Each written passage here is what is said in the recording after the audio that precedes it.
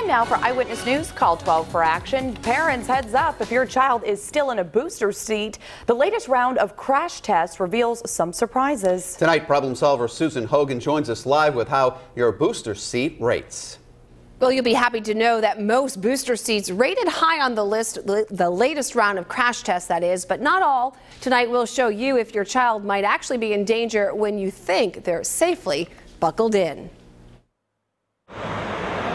It's a fear every parent has. A crash with your child in the back seat. But if they are properly buckled in a booster seat, chances of serious injuries are low. The main job for boosters is to elevate children and guide seat belts so that seat belts designed for adults fit kids properly and provide good protection in a crash. The Insurance Institute for Highway Safety tested booster seats in its latest round of crash tests. In all, 47 boosters are considered best bets.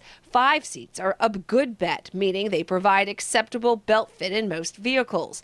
37 in the check fit category may provide a good fit for some kids in some cars. 2 boosters are not recommended because they don't provide proper belt fit, and you are advised to avoid them. The Safety First All-in-One and Safety First Alpha Omega Elite, both made by Durrell Juvenile Group. They work fine as forward-facing or rear-facing child restraints, but they don't do a good job as boosters.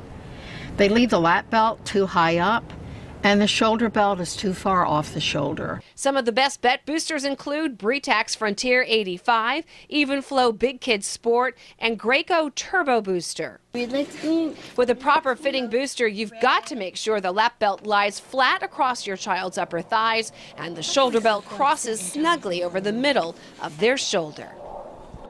Now, if your child is currently using the 2 booster seats that did not test well, the Insurance Institute for Highway Safety recommends you use them with the built-in harness as long as possible.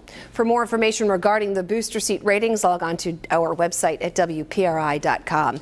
And if you have a consumer problem you need help solving, contact our Call 12 for Action Center. Monday through Thursday from 11 until 1, hotline 228-1850, or if you're interested in becoming a Call 12 for Action volunteer with me, you can call that same number you see right there on your screen. I'm problem solver Susan Hogan, Eyewitness News.